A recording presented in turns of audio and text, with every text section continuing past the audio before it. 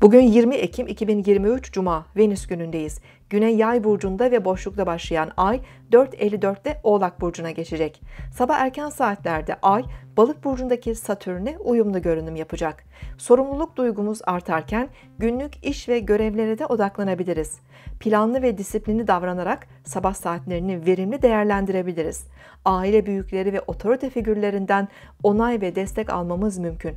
Özellikle Boğa, Oğlak, Başak, Akrep burçları bu etkiyi daha güçlü hissedebilir. Öğleden sonraki saatlerde Ay, Akrep burcundaki Mars'la uyumlu görünüm yapacak. Enerjimizin yüksek olacağı bu saatlerde daha girişken ve cesur davranışlarımız olabilir. İş, kariyer, para, alışveriş ve finansal paylaşımlar dengeli ilerleyebilir. Fiziksel aktivitelere ve spora da zaman ayırabiliriz. Güneş ve Merkür Terazi burcunda birleşiyor. Gün genelinde hukuksal işler, mahkemeler, davalar, ilişkiler, işbirlikleri, anlaşmalar, eğitim, ticaret, seyahatlerle ilgilenebilir, girişimlerde bulunabiliriz.